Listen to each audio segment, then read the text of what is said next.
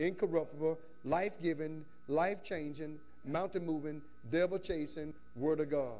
I boldly confess, my mind is alert, my eyes are open, my ears are open, my heart is open to receive the precious seed of the Word. I will never be the same, never, never, never, in Jesus' name. Amen.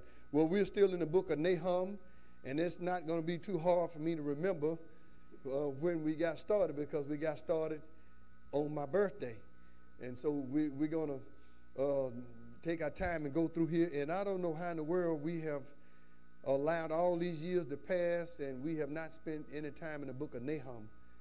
I have read through the book, and I've come back and I have looked at some things, and I tell you what, I see God all over the Word. I mean, it's just so powerful.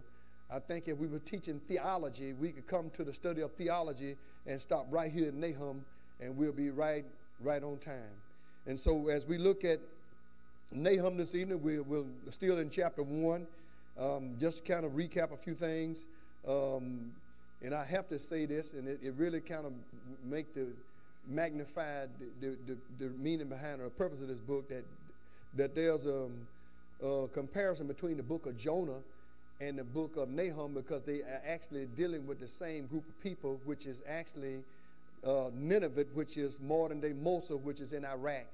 And so Jonah's preaching was actually a great revelation of God's long suffering, of his mercy, his love, and it just magnified God. It was not so much about Jonah and the fish as much as it was about God and his sovereignty and some of the other attributes that we talked about. And so right now, as we get into these verses, I want to try to get down at least to verse 8 this evening if we can get there. And so very little is said about the man Nahum, so we don't know a whole lot about him. And so we're not saying a whole lot about him. And I've said in the past that the message is more important than the messenger. And the reason for that is that the messenger may die, but the message lives on. 2,000 years, and we're still preaching about Jesus Christ and his resurrection.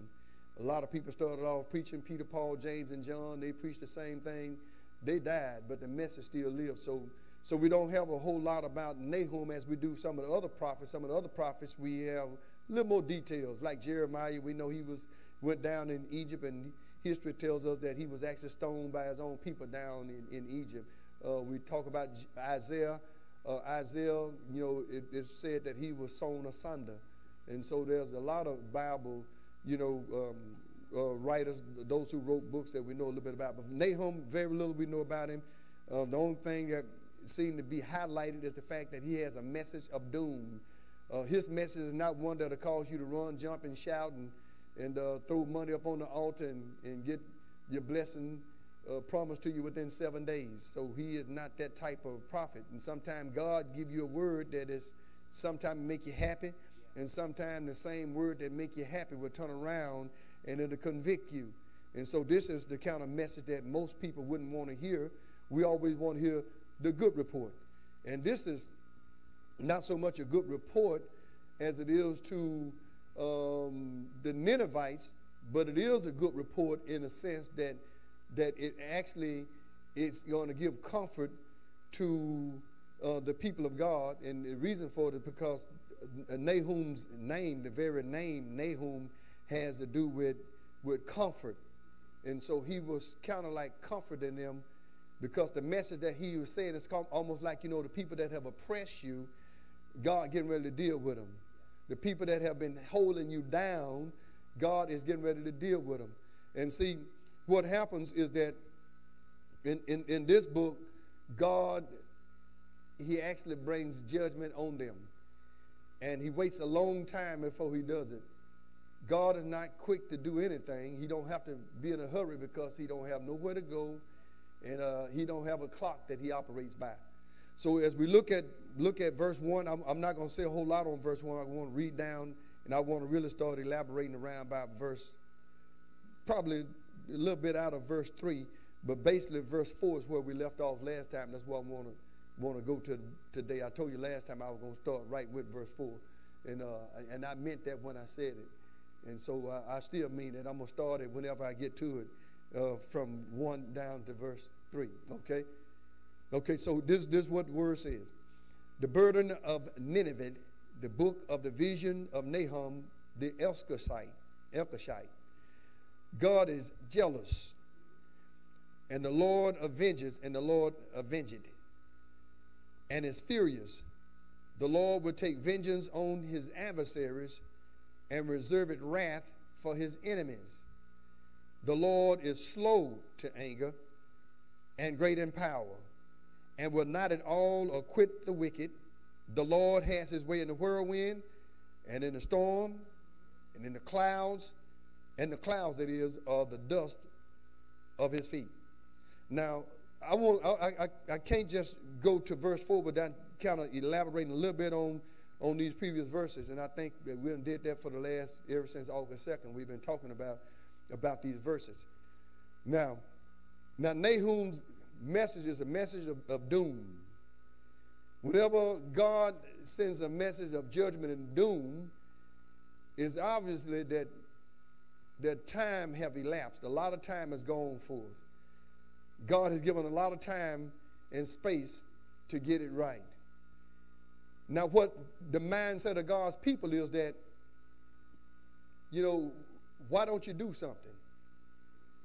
In other words, it appears that God, you almighty, we know that you're God and you're God alone, but you see the problems that these people are causing us. These were evil people. I mean, they were, you think that some of the things that happened in our generation has been bad. These people here would have made the news not every day only, but every hour in the day, because they had a lot going on. I keep recapping it, but I think to get the impact of the message here and why they felt the way they felt was that these people were just wicked people. I mean, when they captured, Nahum had already seen the northern kingdom of Israel taken off into Assyrian captivity, so they've already seen that.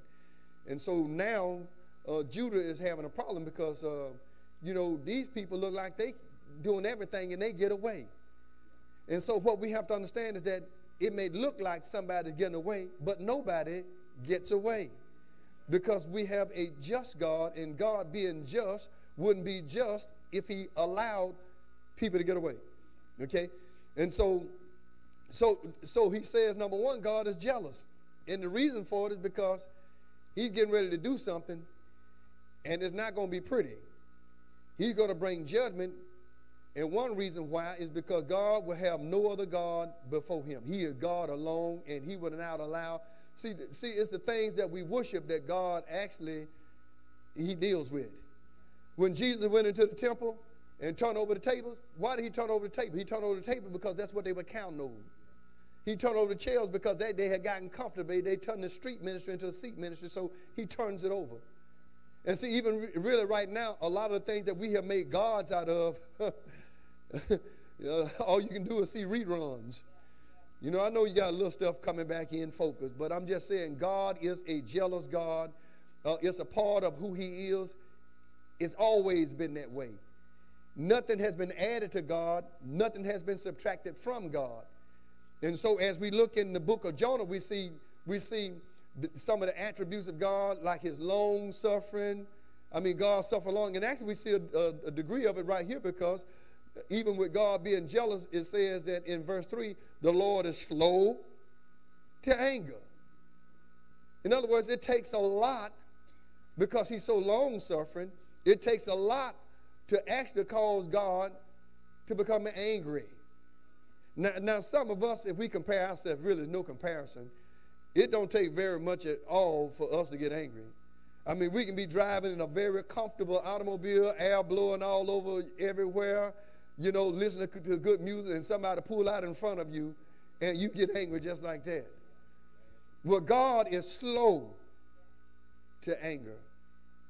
And his reason for explaining this is that it takes a lot for God to bring judgment. When God brings judgment, sudden judgment upon a nation or a people, they've had a lot of time to get it right, and they cross the line. See, there is a point that you can cross, and It's no. Job can't pray for you. Daniel can't pray for you. It don't make no difference who you get calling upon. God say you're going to get it. It's coming. Okay. So he's slow to anger. He's great in power. Now let's take a look at why he's slow in anger. When Jonah preached, 120,000 people repented. The whole city. That means the old people, the young people, the middle age, all of them, the king, all those in authority, they all repented. They covered themselves in sackcloth and ashes at the preaching of a rebellious preacher. And that just shows you the power of the word. It certainly wasn't Jonah. It was the word that did the work. So they repented. But now since then, it's been about 100 to maybe 150 years. And the reason why I say that, it was over 100 years and not more than 150 years later that God now brings judgment. See, whenever you turn off the light, darkness automatically come in. See, when you say no to Jesus, you already opening the door to somebody else. And so God has given them 100 to maybe 150 years to repent. Now watch this. If they hadn't repented in the days of Jonah, God would have judged them then. He would have judged Nineveh right then if they had not repented. But they repented. God forgave them. Now in this case, and as we get further over in this book, you will see that it was almost like walking over dead people. I mean, it was like they were killing people to such a degree until they were just walking over dead bodies. It's almost like our streets today, you know, even here in America, in some of our cities in America, you know, it's really no great thing for somebody to say, newsflash, shooting took place, so many people got shot and killed, and every day blood is in our streets. Now these people were probably a little bit more wicked because what they were doing, you've heard me repeat it several times, I'm doing it because I want you to get the impact of it, is that they were so wicked they really deserved judgment. They really did deserve God's judgment. They would take people who were leaders, like if it was a captain or somebody that was a general that was captured, they would take them and they would do like a fish, like a catfish. They would take the skin off, they would flay them. They would pull the skin off them while they're alive. They would do stuff like cut parts of their bodies off, like cut off their hands, cut the nose off, cut the ear off, set children on fire, cut heads off, and probably had people, an audience when they did it, and then pile the heads up in piles and almost like making pyramids out of them. And then they would take people, you've heard me say this, and I saw this in some westerns, you know, movies, but it was a practice actually in that day and time where they would take a person out in the desert because it's real sandy, a lot of sand. And so what they would do, they would dig a hole, put their body down in there, cover them all the way up to their chin, to their necks, pull the tongue out of their mouth, take a thorn and stick it through their tongue in the ground and watch them suffer. They would do stuff. They were just evil people, wicked people, and all of them deserve to have gone straight to hell. They deserve that. And the prophets and the people of God, you know, they recognize that. But the only difference between them going and us going, all of us deserve to go. Some will just be going with more hellish ways. Because the same judgment that judges the worst person is the same judgment that will judge the best person from our point of view that has no relationship with Jesus Christ or with his blood. So I think it's amazing that we see God if God have mercy on people like this, then we stand a good chance. But on the other hand, if God have mercy on you, then everybody else have a chance. Because the same mercy that it takes to save one is the same mercy it takes to save all. So as we come down through this unfamiliar book with a lot of us, Nahum, prophet, consider him a minor prophet, only 3 chapters and 47 verses. The word talk about him being slow in anger, great in power. In other words, it's not that God is slack in his ability. He has the power to do whatever he wants to do. I've watched guys coming up, and they pick on guys. I don't know, they call it today, they call it bullying. But I've watched guys, that just pick on somebody because they thought that, it wasn't nothing to them. And so they just keep picking on them and picking on them. And I've watched guys who are really just kind of, slow to anger, just kind of like low-key, kind of, persons seem to be kind of introverted. I've seen people like that get upset. And once they do blow the cool, it's nothing nice. And that is not a good comparison with God, but at the same time, I think you can get a picture right here that once you get God to the boiling point, friend, the United States Air Force can't help you. The Army, the Navy, the Marine, can't nobody help you whatsoever. As a matter of fact, the Bible even tells us in Proverbs 14:34, I hope I'm giving you the right scripture. It says that righteousness exalted a nation, but sin is a reproach to any people. And see, even in our nation today, and I can't help but recognize and say it, we're trying to fix problems that only, a heart change can fix. You're not going to fix nobody's heart by protesting and tearing down statues and all of that. The heart of man's problem is the problem of man's heart.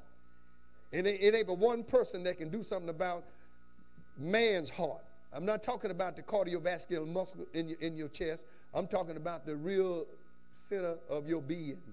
Only God can do the work right there, and you call it regeneration. And even in regeneration, sometimes people still have struggles in that area. But anyway, you see these are some wicked people, and they deserve judgment. But I'm glad that God didn't judge them in this case, in the case of Jonah, because they repented. Because if God didn't judge them in the case of Jonah, and even though the people repented, that means that God would have to judge you and I. And good thing about us on this side of the cross, what really helps us is that God's justice has been satisfied in the person of Jesus Christ. But now watch this. The only way you can escape God's justice is be in Jesus Christ. It's almost like being in the ark. As long as you were in the ark during the days of the flood, you were safe. And the judgment, the ark didn't stop the judgment. Actually, the ark was judged for the 8 people that was on the inside. All the rain and the wind and the turbulence that was beat up on that boat was beaten. But they were safe on the inside. So God's justice has to be satisfied, and he's a just God. And so right now, what we're getting ready to see God's justice, but then as we continue to read, we'll see that not only does God's justice show up right here, but his goodness. See, watch this here now. See, if God didn't exercise justice, then it would have an effect on God's goodness. And because God has goodness, it sometimes takes care of his justice. So for instance, if a judge let every wicked person out of prison, right? And they just go out and just kill up some folk, he wouldn't be a just judge. So if God allowed the wicked, that's why he says he would not acquit the wicked. Let me see if I can just go and do this, because I really want to get to verse 4. So watch verse 3 again. It says, the Lord is slow to anger. Thank God he is. And great in power. And he has so much power that he has never had to exhaust all of his power in doing anything. Let me say this. There was a scripture that Deacon Stroy just read, and it got my attention over in Psalm number 8. When it talked about his faith. Could y'all turn there just for a moment? Because I hadn't committed it to memory, and it's just something that caught my attention. I want you to see something here. Okay, it's in Psalms number 8. And it's in verse 3. The word says in verse 3, Psalms 8, verse 3, it says, when I consider thy heavens, you see that? And the work of thy fingers, You see that? The moon and the stars, which thou hast ordained. What is man that thou art mindful of him, and the Son of Man that thou visited him? But now watch this here. Creation, you can go back to Nahum. Creation was just God's finger work.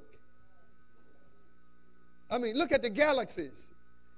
I mean, telescopes now is able to see further off in space than we ever have in the history of mankind. And they have found planets out there that has a sun that's larger than the sun in our Milky Galaxy.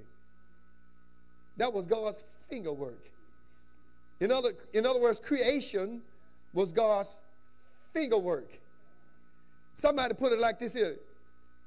Everything that is God caused. And when it comes to creation, he didn't half try. All he did was just say the word. He said the word. Now, if you really want to see a demonstration of his power, who has believed our report? And to whom is the arm of the Lord revealed? In other words, when we talk about crucifixion, now we're talking about God rolling up his sleeve. Now we're talking about more than finger work. Now we're talking about his right hand, his right arm. Okay? So God is not slack when it comes to power. But the thing that keeps God off of us is his long suffering. And right now on this side of the cross, the thing that keeps God off of us, gossipers and ditch diggers and liquor drinkers and weed smokers, blunts or whatever you want to call it, and adulterers and fornicators and all this stuff, gamblers, putting lottery tickets in your Bible, think that's going to be the right number and all that. The only thing that keeps God off of us today is the cross of Jesus. The blood of Jesus. And see, he advocates. He's at the right hand of the Father, and actually it's him that pleased the Father. You're not blessed because of you. You're blessed because of him who pleased the Father. I thank God for what Minister Mike said. It's not our goodness. It's the goodness of God that is manifested through the person of Christ. Jesus satisfied the Father in every way. Okay, now watch this. Let's see if we can get down through him. We're almost here. So the word is saying in the middle part of verse 3, it says now, he's great in power and say, and will not at all acquit the wicked. In other words, he's not going to let them off. Sometimes we have a tendency to think that God don't like this group of people and he don't like that group of people because look like one group of people, they get away. Let me tell you something. God has a time set. And the time will come when God will judge every individual and every nation.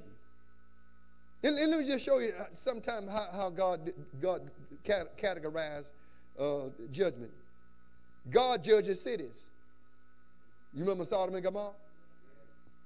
God judges nations. Look at Israel and Babylonian captivity. And at the same time, God judges leaders. Look at Nebuchadnezzar. And then, not only that, God judges individuals. Even though he was an individual leader, but he judges individuals. And he judges groups of people. You understand that? And so, that's the reason why I'm not trying to fight my battle. I got somebody greater than me that's fighting my battle.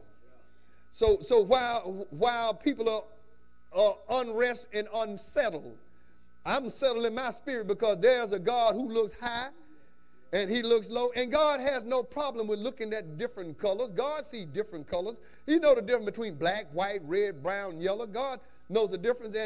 But he only sees but one color in the blood. Okay? So he don't have no problem. But what I'm saying is that the time will come when God will make things right. Every time we try to fix something, we do what I call ingenuity. We used to call it something else, but I call it, if you want to put a color to it, I call it black ingenuity. It just simply means that we rig stuff up. But I want to tell you something about rigged up stuff. After a while, the rig gonna wear out. The best thing to do if you got a problem, don't take it to the shade tree. You take it to the one that made the thing. And see what we're trying to do with this world, all over the world now, people are protesting. They're trying to fix the problem. But the problem can only be fixed by the one who made us. And he is the maker. You know, and so God he got great power. He's not going to let the wicked get away. Now watch this here. You know, before they have fights and things like that, they always have a preview, right? You know, and I tell you what, most time the preview is better than the fight. So it's almost like God gives a preview right here of the judgment that's coming. So watch this here now. So it says, the Lord hath his way in the whirlwind. In a dusty place where there's a lot of dust and you got a whirlwind. We just saw Lara. Was it Hurricane Lara? They used to just name hurricanes after women. Now they name them Bob and Billy and everybody, you know. At one while they were just naming hurricanes after women. And there were two reasons for that, but I don't even want to even go there. I tell you what, you don't want to make a female angry. And one guy say, well, one reason why they named them after women was because you never heard of a hurricane, have you? Well, now we have. So, I mean, they have, you know, they've changed that. But the thing about it, we just experienced Hurricane Laura coming through and winds. As a matter of fact, we have a piece of tin that's over in the parking lot right now that blew off the top of a building over there. So wind can be very destructive. I mean, sometimes it can be pleasant. You know, if you're in a breeze, it's been hot, you're in the shade and there's a breeze, but a whirlwind is something else. And see, God don't have to put a finger on you. He can use creation. So he's talking about he have his way in the whirlwind. See, a lot of people would, if they think they could see God's face and not die, they would say, Lord, I want to see your face. Well, if you saw God's face, it wouldn't look like your face. So the closest thing to looking at the face of God is in the face of Jesus Christ. He is the face of God. But now God has a way of revealing his presence without showing his face. All right? And I would much rather God not show me his face, but just show his hand. Now, he can show his hand in the positive, and he can show his hand in the negative. It depends on what side you on. Okay, so now watch this here. So he have his way in the whirlwind, and watch, because when an invading army would come in, they had horses and chariots, and being so dusty, you can see dust coming up for miles. You see the dust coming up. And God is symbolizing that type of judgment, that the dust is going to rise, but it's going to be more like in the clouds. He's just giving us a picture here. So he has his way in the whirlwind. And then it says, and in the storm. Wow, man, ain't that something? We just saw one. And the clouds are the dust under his feet. Now watch this here. Here we finally got to verse number 4. He rebuked the sea. Now why is this necessary? Because he got power, so we want to show you Nahum is giving a demonstration of his power. You see, I was in the gym one time, and well, I don't even want to talk about that because I don't even want to do that. But I watched people, and they was trying to impress folk with how strong they were. If anybody been in the gym, if a bunch of guys in the gym, you know, they just do what's normal. You understand that? But if guys come in the gym and they see a lot of females come in the gym, they like to flex a little bit. So they put a lot of weight on there so them girls can say, wow, he is strong. Well, they don't really have the capacity to know how much that really is. They don't know that. They don't know, some of them, they don't know if that's the difference between 100 pounds and 1,000 pounds. So you just wasting time. But anyway, what Nahum is doing right here is almost like flexing God's muscles to let you know that, hey, you don't really want to deal with God like that. You really want to be on his side. See, a lot of people are God haters and God despisers, but one day they'll have to meet him. I remember old Job. Y'all remember Job? If you're reading the Bible, that's not an application for a job. His name is really Job. You know, Job said, you know, I got 3 friends, Eliphaz, Bildad, and Zophar, and they have just become miserable counselors. And he said, neither is there a daysman betwixt us that may join my hand and God's hand together and bring us one. So it's almost like Job is saying, whenever I see God, I'm going to tell him all about it. And actually, God kind of showed up in a whirlwind. And Job put his hand on his mouth because there's something about the presence of God. And that's what the church needs to realize, you know, his presence. His presence demands reverence and respect. And now watch this here, because you just don't realize how close his presence is. See, at one point, God was for us. He always has been for us. And when he was born, Emmanuel, he would be called Emmanuel. It means God with us. So yes, God was with us. But if you're born again, now God is in us. His presence. And let me tell you something about his presence. Never leave you. You can't send his presence away, S-E-N-D, and you can't send his presence away, S-I-N.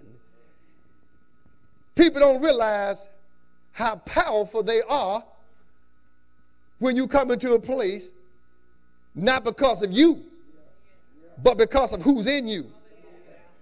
See, you have the ability to touch God without even having a plug, without having your battery charged or whatever. Best technology in the world is right there on the inside of you. Don't need no satellite to communicate with our daddy. And he hears. Now watch this here, though. Watch this here. Now watch. Now watch this here. He rebuketh the sea and maketh it dry. God does some amazing things with water.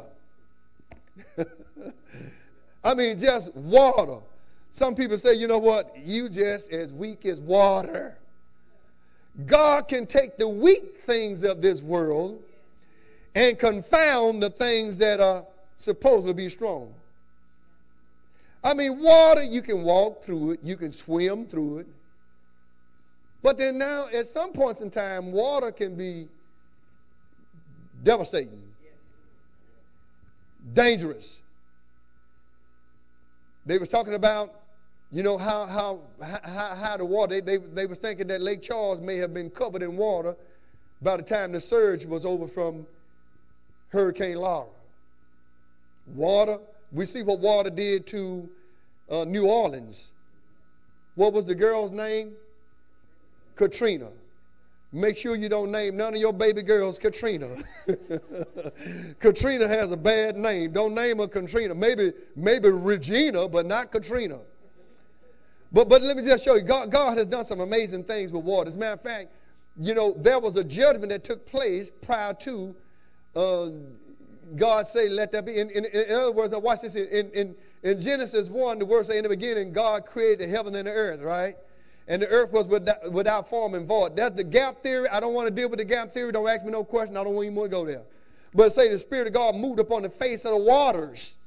So the waters had come from something for some reason, and there was apparently a judgment of some type that had happened to the earth between verse 1, verse 2, Genesis. Because the world was not created void, but to be inhabited according to the book of Isaiah the prophet. So I'm telling you, God uses water sometime in a miraculous way. Let me just give you a few accounts that I just thought I'd just kind of note. He used water in the flood.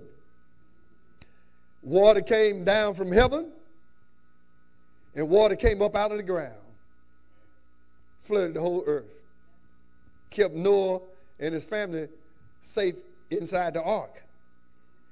And then you think about God used water to secure Moses. They were drowning the babies in the Nile, and then here it is. Moses is rescued off the bosom of the water. God used that water. And then you think about in the days of Israel's wilderness wandering, they came to a place where the water was bitter. They couldn't drink it. So they threw a stick in the water, and the water became sweet. We just talked last week about a stick being cut down and thrown in the water, and the axe head swim. So God really, he uses water. In one place in the Bible, Moses speaks to a rock. Water comes out. Another time he spoke to the, well, he smote the rock, and water came out. Think about the water of the Red Sea. It was congealed on both sides. In other words, he made the water of the Red Sea just like jello on both sides while they walked through on dry ground. I tell you, God really, he really uses water. And then you talk about when they crossed the Jordan, the waters backed up all the way up to the city of Adam. When the priests took the ark and their feet touched the water, they backed all the way up to the city of Adam. God uses water. Yes, and then think about at the wedding in Cana, he turned the water into wine. Ain't that interesting? That to me it is. It's real interesting. And then think about one night he was walking on the water. You remember when Peter said, Lord, if it's you, bid me come? He walked on the water. And then, you know what? In Egypt, he told Moses, I'm going to let you do some miracles. So Moses took his rod and turned the water into blood. I'm telling you, God is interested in water. And not only that, you remember the Samaritan woman? He went to the well. Actually, he said, I must needs go through Samaria. And there was a woman at the well with some buckets. She wanted to draw her water, but Jesus didn't have nothing to draw water with. And he said, I got some living water. I give you that. So you give me a drink of that water, and I give you a drink of this water. You'll never thirst again. So it's amazing how God takes creation. God said, I don't have to put no hand on you. I don't have to touch you. I don't have to put hands on you. I can just tell the wind to blow you down. I told Junior one time, that boy, I said, boy, let me tell you something. I said, boy, let me tell you something. I said, you don't want to fight me. I'll swing at you so hard that if I miss you, the wind will knock you down. I said, well, one time I said, if I swing at you and I don't hit you, the wind will give you pneumonia. See, God is amazing. God can use simple elements and do miracles. He used the jawbone of ass. Wasn't nobody else around there. And so around there with a sword, so he told Samson he should get the jawbone of the ass, and he killed 1,000 Philistines. And one time he made an ass talk. A donkey talk. Oh, boy. Bless God. I asked Keisha one time, I said, Keisha, there's two animals in the Bible that talked. I said, what were they? I was schooling her. She said, there was a serpent. And I said, what was the other one? She said, a booty. I said, it's a donkey, man. Hey, we are mature. Hey, it was a donkey. And the word used it there, so we just have to use it in proper context. Okay. All right. So now here we have a demonstration of God's power. So look at verse 4. You see verse 4? The word say he rebuked the sea and make it dry. Watch this here now. You remember the Red Sea? In other words, God say, dry up. And now, the children of Israel, who had spent 430 years in Egyptian bondage, in some places you see 400 years, in some places you see 430. Well, I think when you see 400 years, it's actually talking about the years of their slavery. When you see 430 years, I think you add on to that the 30 years that they lived in Egypt prior to the Pharaoh's death. So when they first came down to Egypt, they were entreated, well. I mean, they were treated wonderful. But when that Pharaoh who initially allowed Joseph to bring them down, when he died, now they put him under hard taskmasters. So for 430 years, they had been down in Egypt, and God dried up the Red Sea. Now watch this here. To allow them to come over the Red Sea, you're talking about a couple million people. It took a little time for them to all get through that dried land. See, what they saying is that look here now, you don't want to mess with God. You don't, that's like some guys. I remember TT one time, it was some guy was playing, they were playing softball. No, they were gambling. That's what it was. They were gambling. Yeah, he saved now. He ain't even here tonight anyway. He ain't streaming. And so, but anyway, he was messing with a guy that actually had a reputation for cutting people up. And Nietzsche, Robert T. Smith, who gone on to be with Jesus, he said, he told TT, he said, you probably didn't know who you were messing with. That guy cut you up more times than you can imagine. So the language right here is that, look, you really don't want to mess with God. But now here's the thing. Right now, you in for it, and ain't no way you can get out of it. Doom is coming. So I just want to tell you a little bit of what to expect. He rebuked the sea. You see that in the Red Sea. The waters was caught up on both sides, and you read the language in the Hebrew, it was congealed. It was just like jello. Now watch this. By the time they all got over, don't you know Israel could have outrun, they could have caught up with them? But here's what God did. That pillar of fire and that pillar of cloud that followed them got between them and the people. See, we don't realize the presence of God that's with us, that a lot of times when the enemy will snatch us up and cut us off. That's why David said that he talked in the Psalms about the Lord being his shield and his buckler, because he's our protection. And so he protected them until they all passed over. Now to show you how dumb, the Egyptians were, if he had kept me back that long, and all of a sudden now he moved out of the way, Deacon Lonnie's still back there. Fendi. I'm not Fendi, F-E-N-D-I. I'm not Fendi go through there, because the water might come back down on me. And that's exactly what happened. So look at God's track record. You don't think that God can solve the problem that you're dealing with right now? Look at his track record. Huh? Just look at his track record. You don't have to look at somebody else's record. Look at your record. Look at what he's already done for you. If he did it one time, he'll do it again. That's the kind of God we serve. Okay? But now watch this here. And I want to apologize. I'm not going to get to verse 6. I'm going to stop here at verse 4. But now watch. It says, now he rebuked the sea. He maketh it dry, and he dried up all the rivers. Bashan languisheth, and Carmel, and the flower of Lebanon languishes.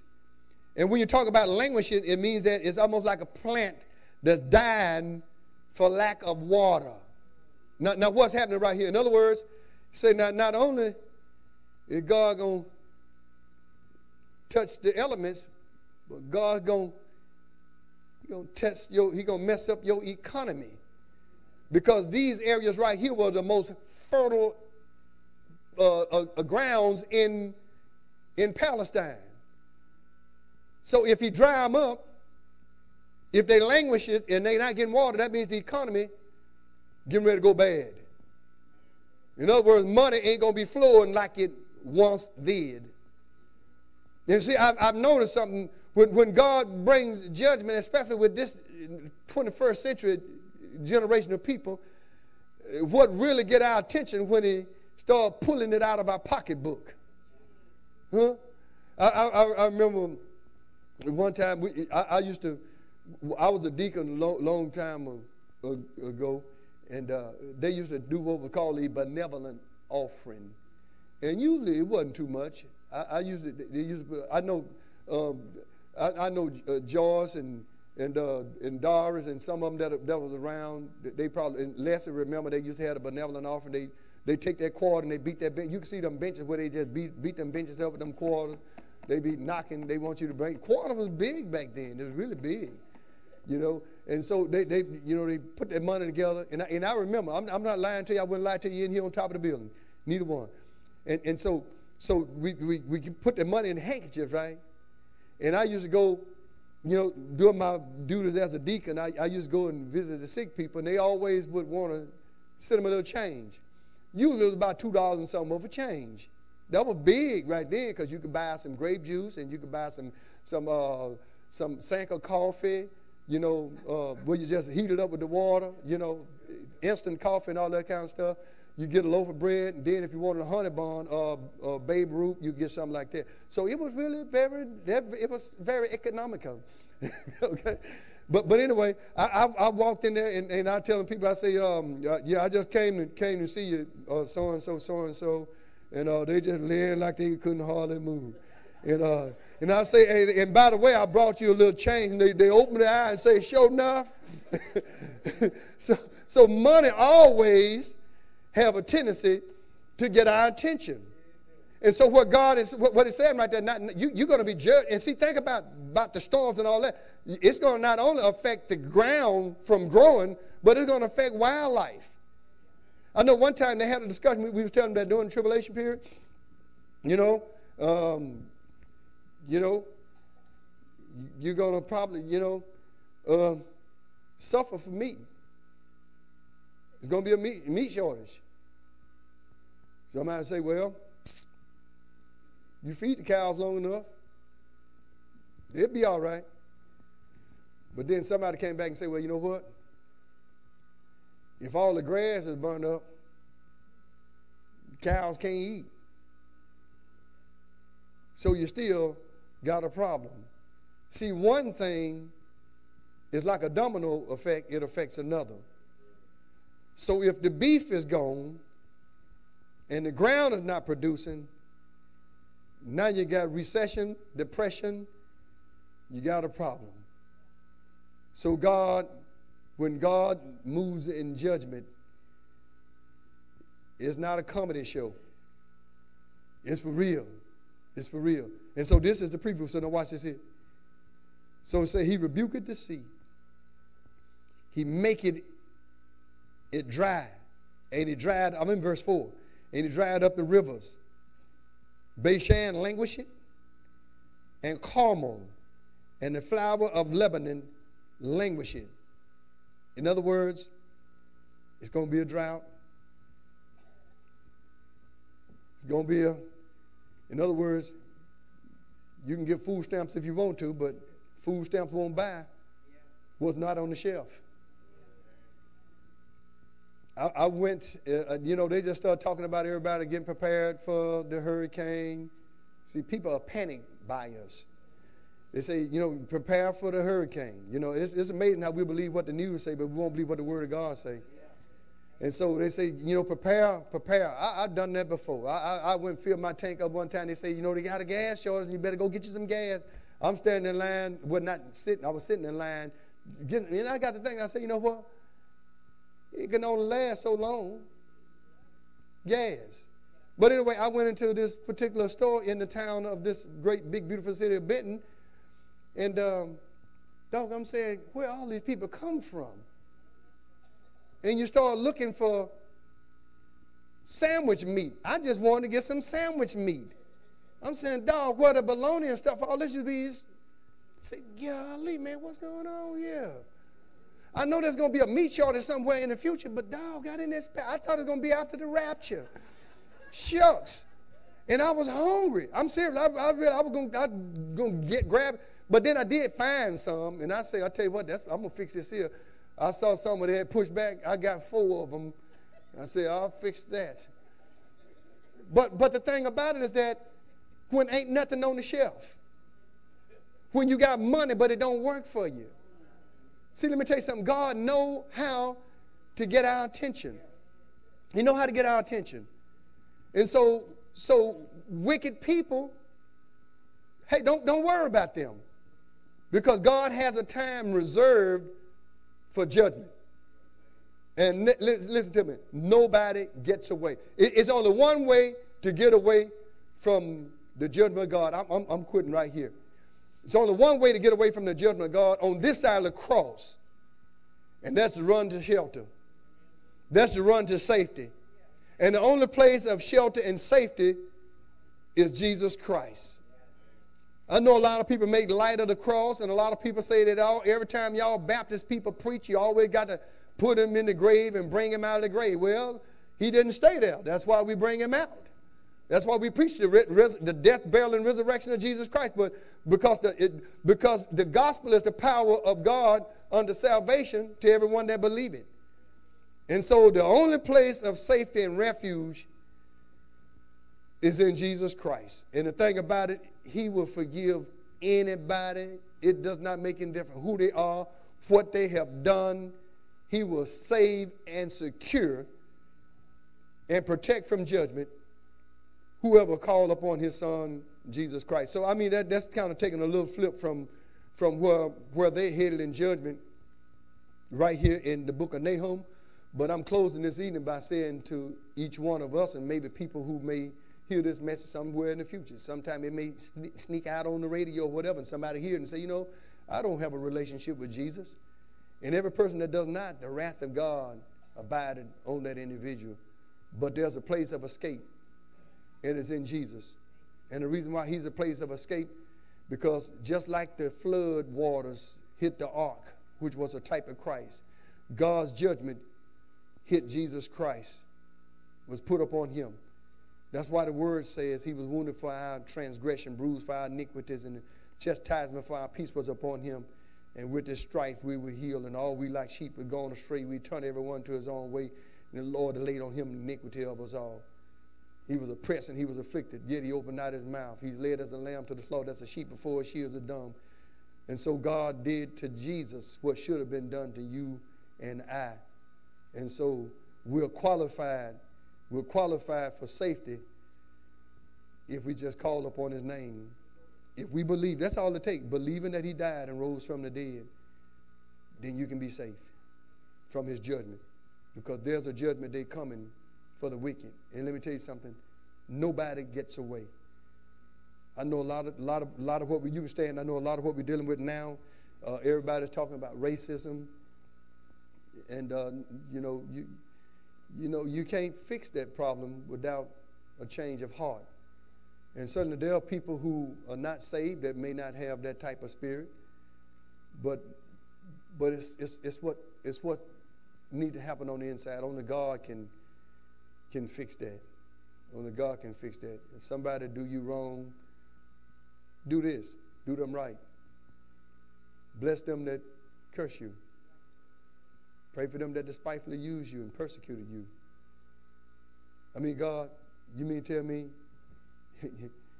you want me to pray for people, share the good news with people that have been my oppressors? God said, yeah. You say, Lord, wait a minute now. You mean to tell me people that used to wear hoods over their heads and burn down our houses and rape our wives and kill our children, you say preach to them too? God said, mm-hmm.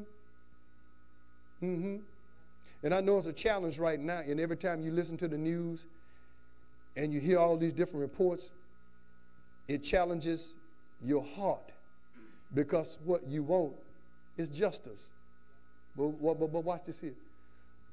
Only true justice comes from God. He's the only one that can fix the problem. It's wrong for anybody, whether you black, white, red, brown, or yellow, to mistreat, to kill somebody. It's wrong. It's wrong. And the only thing can fix it is the preaching of the gospel. But we have minimized, we have underestimated the word of God, and so we think we got to do something on the side. I'm going to tell you what we need to do. We need to preach Jesus Christ, do what the word of God says. God can change men. He changed you, didn't he? If you're born again, he changed you, didn't you? And then there's some of you that's probably here right now. You probably at one point in time was prejudice. You probably had a little racism. Didn't like certain colored people. And there's some black people that's racist against black people. If you brighter than me, we'll go on with your stuck-up self. That's what I just look at it, because I used to have a problem, with real bright people. They thought they was something better. And I used to fight. I had a lot of fights because people called me Blackie. And I really wasn't as black as I thought. But it was because I stayed in the sun so much, I didn't realize the sun had made me so black. And I thought that it was a sin to be black. I didn't want to be that black. They called me Blackie, and then that didn't work, so they just started calling me Bear, like Black Bear. I got many fights over that, because I felt like, don't. And then too, I used Noxzema. I said maybe if I brighten up a little bit. I used to go to bed looking like a white guy. Put all that Noxzema on my face. Man, my skin was so tight. I said, golly, boy, I still look the same. It ain't working for me. So I learned how to appreciate the skin that I'm in. And you need to appreciate whatever skin you in. Don't try to change whatever God has given you and put you in. Bless his name. Father, I thank you for the word this evening. Thank you especially for the powerful word Minister Mike shared with us. And I pray that as we do our best to study in this book of Nahum, I pray, God, that our study be not in vain, that you really bringing things out of this word that is going to help us, make us better, and help us to show the love of Jesus Christ in a lost, sin-cursed world. And Father, I pray for people who need that change of heart, that the right person would communicate the gospel with them. I pray that we don't give up on evangelism and preaching Jesus Christ and the resurrection. I still believe that's where the power to save men is, right there. That's what I believe. I pray for every person on the sound of my voice right now that may be listening or heard this message and not accepted Christ. I pray that they make a decision right now to receive Jesus as their personal Lord and Savior. Father, I give you the praise. I give you the glory and the honor from the depths and the sincerity of my heart. In the name of Jesus. Amen. Amen. Bless the Lord. I'm going to ask you if you remain standing. And while you do, I want to ask Minister Everett Harris if he'd come and extend the invitation.